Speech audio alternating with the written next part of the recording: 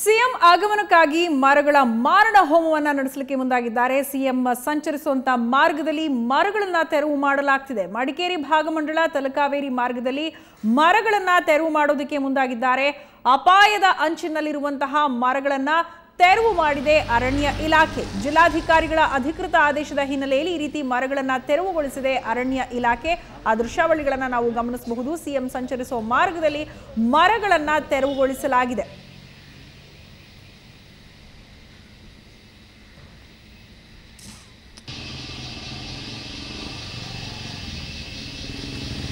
ಅಳಿವಿನ ಅಂಚಿನಲ್ಲಿರುವಂತಹ ಅಪಾಯದ ಅಂಚಿನಲ್ಲಿರುವಂತಹ ಮರಗಳು ಇವು ಅಂತ ಹೇಳಲಾಗ್ತಿದೆ. ಅಪಾಯದ ಅಂಚಿನಲ್ಲಿರುವಂತಹ ಮರಗಳನ್ನ ಅರಣ್ಯ ಇಲಾಖೆ ತೆರವು ಮಾಡಿದ್ದಾರೆ.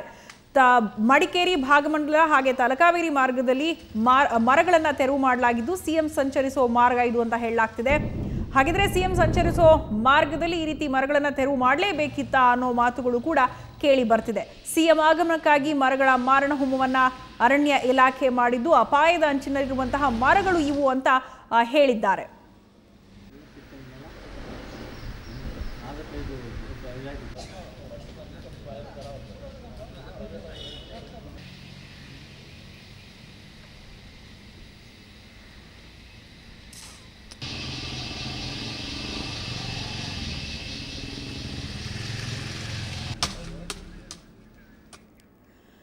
ಹೆಚ್ಚಿನ ಅಪ್ಡೇಟ್ಸ್ ನೀಡ್ತಾರೆ ನಮ್ಮ ಪ್ರತಿನಿಧಿ ಪ್ರಜ್ವಲ್.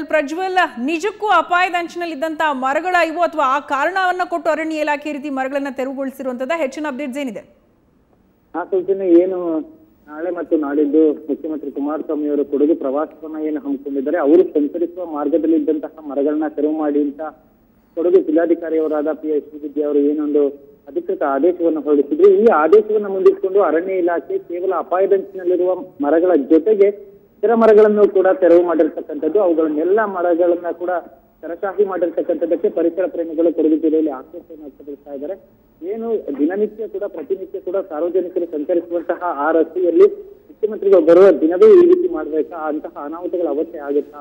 ಯಾವ ಕಾರಣಕ್ಕಾಗಿ ಇದೆಲ್ಲ ಮಾಡ್ತಾ ಇದ್ದಾರೆ? ಇದರ ಹಿಂದೆ ಟಿಂಬರ್ ಲಾಬಿ ಇದೆ ಎಂಬ ಆರೋಪ ಕೂಡ ಕೇಳಿ ಬಂದಿದೆ.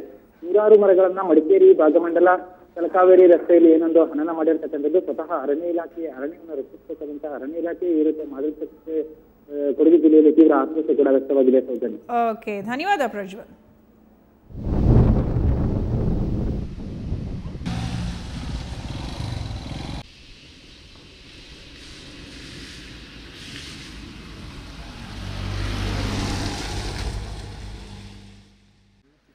ಸಿಎಂ ಆಗಮನಕ್ಕೆ ಮರಗಳ ಮಾರಣ ಹೋಮ ನಡೆಸಲಾಗಿದೆ ಅಂತ ಹೇಳಲಾಗ್ತಿದೆ. ಆದರೆ ಅರಣ್ಯ ಇಲಾಖೆ ಅಪಾಯದ ಅಂಚಿನಲ್ಲಿರೋ ಮರಗಳನ್ನು ತೆರವು ಮಾಡಲಾಗಿದೆ ಅನ್ನೋ ಮಾಹಿತಿಯನ್ನು ಕೊಟ್ಟಿದ್ದಾರೆ.